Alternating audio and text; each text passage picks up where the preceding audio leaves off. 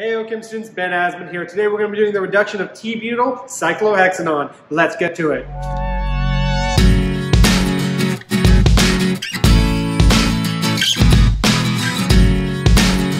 The reduction of aldehydes and ketones is an important synthetic step on many different pathways. Remember, for oxidation we add more oxygen bonds, and for reduction we remove them, or add more hydrogen bonds. For us today we're going to go from a ketone down to a secondary alcohol. Today we'll be starting with T-butyl cyclohexanone, and please, when you're drawing the T-butyl group, remember this bond. Every time a student draws a pentavalent carbon, another chemist loses his wings. Now our main reagent for today is sodium borohydride, which is just a source of hydrides. Remember, a hydride is just an H- with a lone pair. This nucleophilic hydrogen will then attack the electrophilic carbon on the carbonyl. If it attacks from above, that leads to one product, and from below to another. And of these two, the most stable will be the major product. Last step is adding some dilute HCl to protonate the alcohol, because if we use concentrated, we might get some elimination and substitution reactions. Once again, we're going to be using the 5 ml conical vial. To this, we want to add our ketone starting material. Now this stuff clumps up a lot, so go in small batches. And don't forget to record how much you took. Now this will be a room temperature reaction, so you don't really need the sand bath. And because we're going to need the magnetic stir, make sure you position your vial exactly in the center of the hot plate. Forward, back, left, right. Add your triangular spin vane. Point down.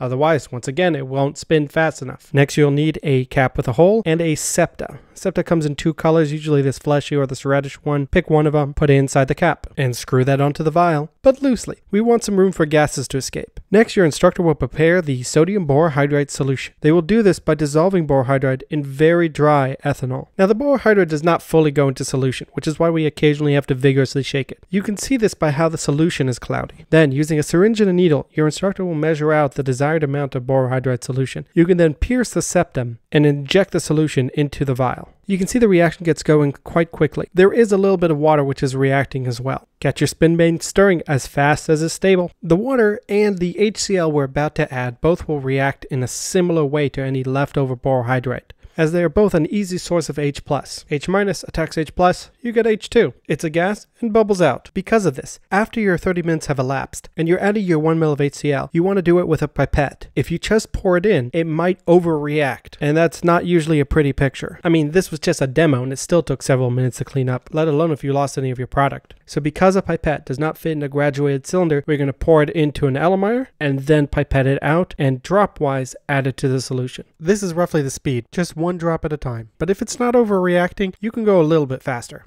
Now to perform a micro extraction, we're going to add DCM as our organic phase to our aqueous solution, cap the vial, stir on high to merge the two phases. Once they're thoroughly homogeneous, turn off the stirring and slowly let it separate into its two different phases. Next, you'll need a 10 ml Elimier. Now, as DCM is denser than water, our organic phase is on the bottom. We want to grab our pipette, push out a little air, slowly push it through to the organic phase, push out a little bit more air, and then suck up only the lower organic phase. Notice I have my Elimier nice and close, so it's very easy to transfer. We're going to repeat this process twice more, adding more DCM, capping, stirring vigorously to mix, stopping the stirring, letting it settle, pipetting out the lower organic phase. Then once again, more DCM, more stirring to mix, waiting for separation again, extracting the bottom phase again. We are then going to dry this solution using a little bit of sodium sulfate. Now the exact amount you need will change from student to student, time to time. As we discussed before, when you're using a drying agent, you're looking for 3 criteria.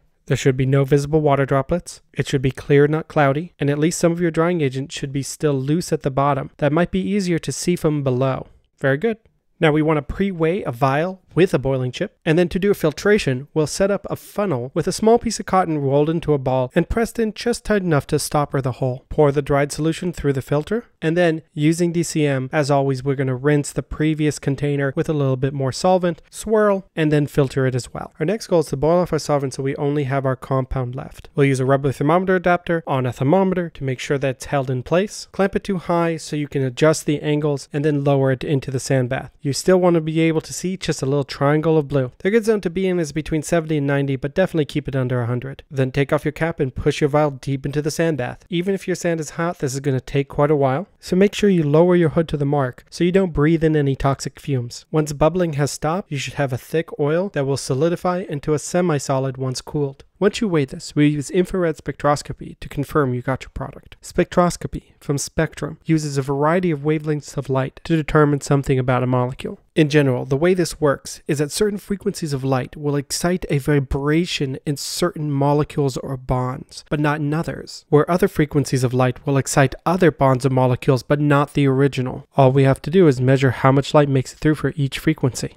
Now, an IR spectrum measures the percent transmittance on the y-axis and the wave number on the x. Percent transmittance is just how much light is made through. The wave number is analogous to frequency or energy and has a units of inverse meters. Unlike most spectrometry where we look at peaks that go up, in IR we look at dips or peaks that go down. For this lab, there's three main frequencies that you care about. An alcohol's OH bond, whose peak is broad and shows up in the mid-3000s. CH bonds, which are all plus or minus a little bit from 3000, and are usually pretty sharp, though their position does depend on whether they're alkanes, alkenes, or alkynes. And carbonyls, like ketones, that show up in the mid to late teens. This is our IR spectrometer. You want to start off by cleaning the surface and the head of the lever with a little bit of solvent and a chem wipe. If your compound is a liquid, you can just take some out and cover the little black eye of the device. However, if your compound is a solid, like our starting material is here, after you cover the eye, you'll have to move the lever over and crank it down into place to apply some pressure. Then, assuming your instructor has already done the background, you will type your name under Sample ID at the top left corner, click Scan